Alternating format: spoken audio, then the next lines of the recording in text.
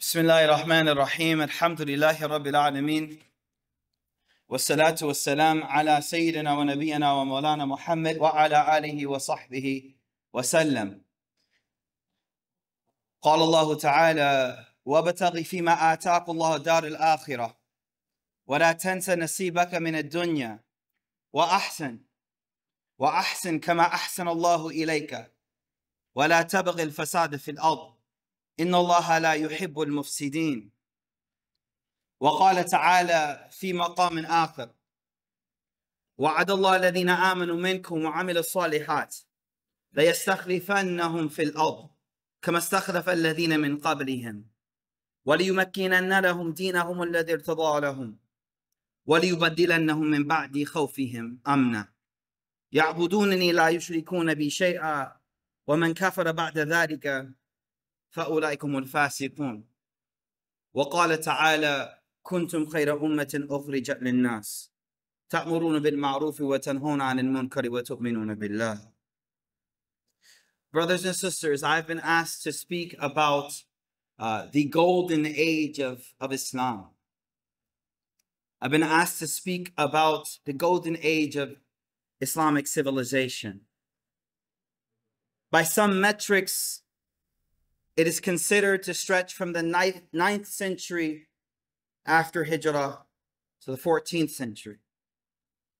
It was during this time that Muslims pioneered innovation and discovery in almost every field possible.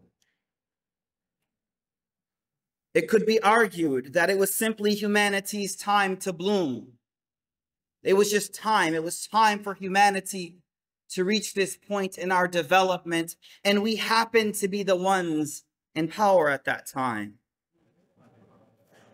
But such a perspective fails to give credit where credit is due. The world owes a great debt to the Islamic civilization, and reflecting on those achievements does a great service to Muslims today. Within the first century of Islam, Muslims began to progress rapidly in countless fields. I'll name a few: fine arts, textile, geography, shipbuilding, seafaring, trade and exploration, physics, chemistry, medicine, mental health, agriculture, and urban development. This is a long list. The libraries were much longer. In medicine, we had the likes of Ali bin Rabban at-Tabari, pioneering works in medicine. In physics, we had the likes of Ali bin Muhammad bin Hassan al-Haytham, authoring many books in physics and mechanics and chemistry. In mathematics, we had the likes of Muhammad bin Ibrahim bin Fazari, a long list of people over and over and over again. A leading Orientalist, German Orientalist, she pointed out that in the year 1000 AD, hundreds of librarians worked in 2 libraries of the Khalifa, which included over 2 million books. She claims that it was in this year that a well-known Muslim physician authored a major work on surgery. It was in this same year that Borini discovered that the earth rotates around itself. And for all of our photographers in the room, it was in this year that Al-Hassan al-Haythami authored works on the rules of eyesight, and today is known as the man behind the camera. I have a question to ask you. Why do we talk about these great accomplishments? Is it simply to relish over the days long past? Is it simply to be happy about what we used to do? To gloat and state fun facts at the coffee table and at our dinner parties? Is that the objective of such knowledge and discussions? I think a deeper question must be asked. How did Muslims become such great leaders in innovation? How did we become the pioneers of exploration? What was their inspiration? I'd like to quote Abu Hassan Ali Nadwi, an amazing scholar of the Arab and the Ajam, who has authored many books, one of which I'll quote from today. ماذا خسر العالم بانحطاط المسلمين? What the world lost by the fall of Muslims. He writes, and I quote, humanity has many signs. Humanity has many sides: physical, emotional, social, moral, mental, and spiritual. We cannot neglect one for the benefit of another, and humanity cannot progress to its highest level unless every aspect of humanity is brought into play. It would be futile to hope for the establishment of a healthy human society until the intellectual, material, moral, and spiritual environment is created in which a person is able to develop and reach their full capacity. The legacy of Islamic civilization begins by realizing that we are multifaceted creatures of God. There are many aspects to who we are. And he writes that civilizations have gone through an ebb and flow, sometimes only highlighting the material aspects of who we are, and sometimes only looking at the spiritual aspects of what it means to be human.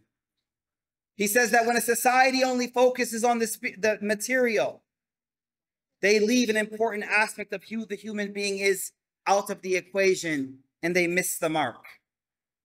And when a society only focuses on the spiritual aspect of what it means to be human, they also miss the mark as well, not thriving in different fields and sciences. I remind you that we stand today at another great moment in human progress. The development of AI has the potential to transform the world as we know it.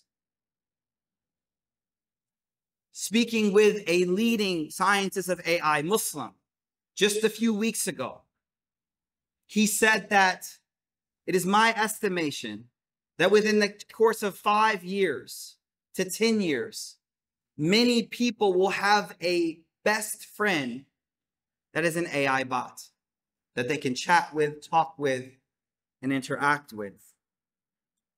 Why am I bringing this up? Because when we look at what the Muslims did for civilization, it was a balance between their belief in Allah and their understanding of who we are as human beings in relation to God, but also their understanding of us as being the Khalifas of God on earth, that allowed them to progress and make such great strides forward.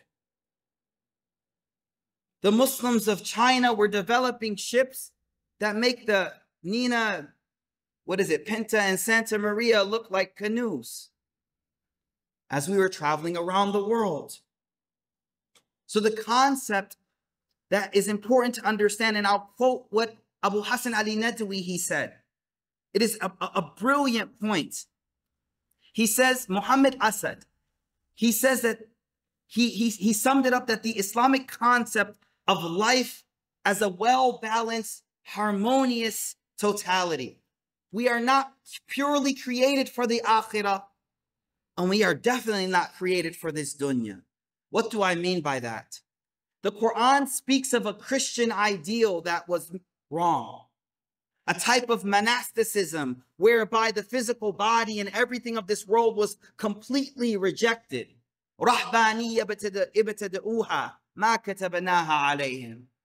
A type of shunning of this world that leads to celibacy and completely shunning away from the dunya. That isn't the Islamic way. But at the same time, Abu Hassan Ali Nadwi, he says there's another extreme, the extreme materialist, innovation for the sake of innovation, technology for the sake of technology, progress despite where it might lead us to. He says either one of these extremes are very dangerous. And so this leads me to my primary point for today. What we need today, we need our young generation to thrive in areas of innovation, progress, AI, everything we can imagine. But why though? Because we hold a mentality that allows us to be the proper custodians of these technologies. Not innovation for the sake of innovation, but innovation for the sake of being creations of God. Innovation for the sake of moving humanity forward, so long as that progress has the moral component as well. The idea here is profound.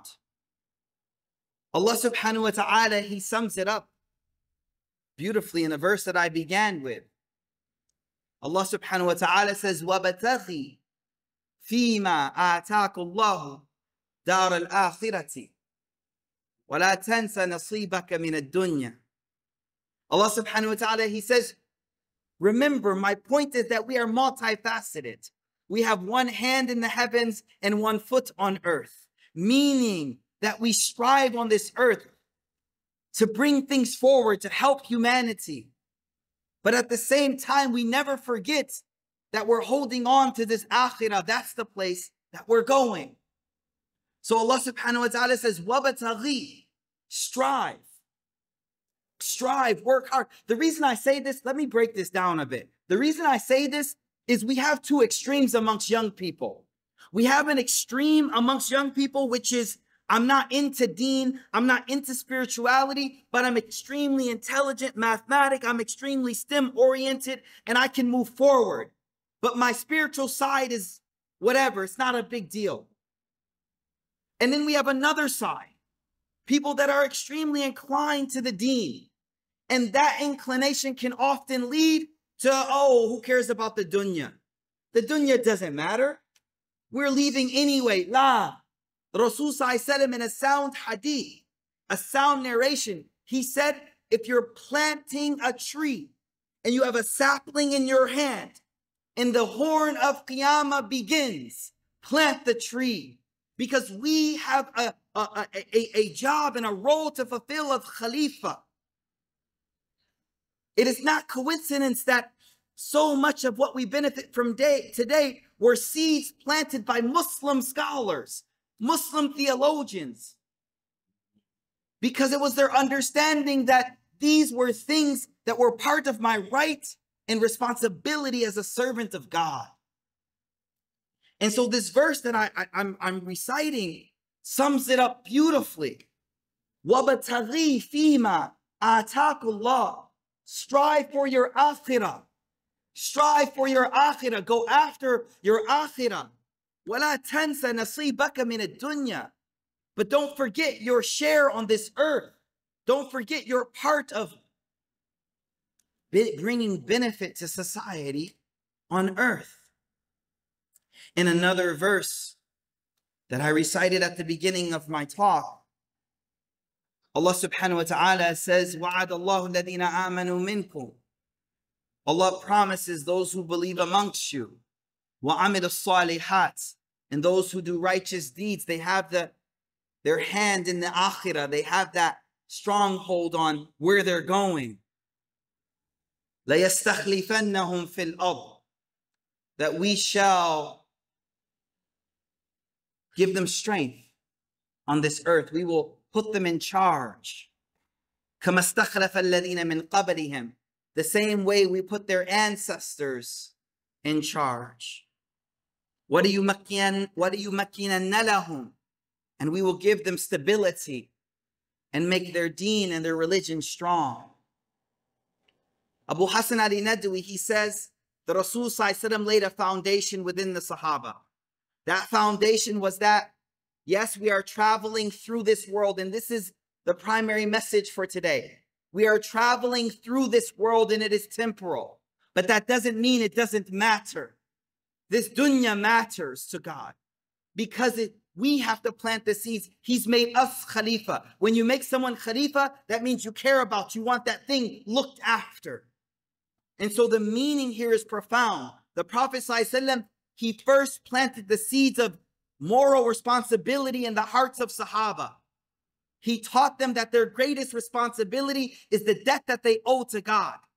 And when inside of them the mentality was established that we have a debt to pay back to God, what they then realized is that we also have a debt to pay back to humanity. We have to cultivate our mental faculties. We have to cultivate whatever skills are necessary to bring progress to humanity, to bring goodness to people. This is who we are. We are the ones that bring goodness to people, but never let people forget where we're going. I heard a poet say, a spoken word artist say something so beautifully. He said, "You're somebody's ancestors, so act like it." You're somebody's ancestors. Oh, you mastering computer science. You're someone's ancestors. Oh, you mastering biology. You're somebody's ancestors. Oh, you mastering physics and chemistry. Oh, you're someone's ancestors. You, oh, civil engineer. You're someone's ancestors. Somebody will look back and say, my grandfather used to do this. So act like it. Bring goodness to the world. The fall of our golden era came not because we lost our skills in the STEM realm, but rather we lost our connection with God. We lost our connection with our deen. In the moment we lost that, we lost the right to be in charge. The Rasul ﷺ, he said, Allah will uphold the nation if they are just, even if they be kafir. Rasul ﷺ, hadith Qudsi. Even if they are kafir, disbelievers in God, but they uphold justice and truth. Abu Hassan Ali Nadwi, he says, we reached the point where we lost sight of the akhirah. So when we lost sight of the akhirah, all of our progress meant nothing to God. So the message is clear. You are someone's ancestors. Act like it. Progress. Move forward. The golden era of Islam is not one that is long past us to talk about in speeches. The golden era of Islam is what you will make it. The golden era of Islam is what you will cultivate. And guess what? I have a bitter pill for you to swallow. It's not green, red, or any other color. It's just a bitter pill. When Genghis Khan and the Tartars came during our golden era, we were wiped out. The stories written by Ibn Kathir and others are horrendous to read, as Muslims were pretty much wiped from the face of the earth. This was at the peak of our golden era, but we had lost connection with God. And luxury and hayat dunya became our primary objective for all that we did. What happened is that only a short time later, the very people that conquered us became Muslim. Allah subhanahu wa ta'ala says it clear to us. He tells us, if you turn away, يَسْتَبْدِلْ قَوْمًا غَيْرَكُمْ ثُمَّ لَا يَكُونُوا أَمْثَالَكُمْ. Allah says, Islam will progress. Islam will pass on. Muslims in inner cities around America, people are accepting Islam in droves. Day after day, shahada, shahada, shahada. These masjids in sufuf will be filled. The question is, will you be there? Islam will reach its golden age again. The question is, are you going to be the names that people read about 100 years from today? May Allah allow us to be the innovators and pioneers of tomorrow. May Allah allow us to work in this dunya, as the hadith says, as if it will last forever, but work for the akhirah as if it's coming tomorrow. May Allah allow us to have that balance within us. And I'll end with one verse again. Strive for what God has given you for the akhirah, but don't forget about the dunya. You're someone's ancestors, so act like it. May Allah subhanahu wa ta'ala allow us to not just think about a golden era long past, but think at what inspired that and become that for the future. Jazakumullahu khair. Assalamu alaikum wa rahmatullahi wa barakatuh.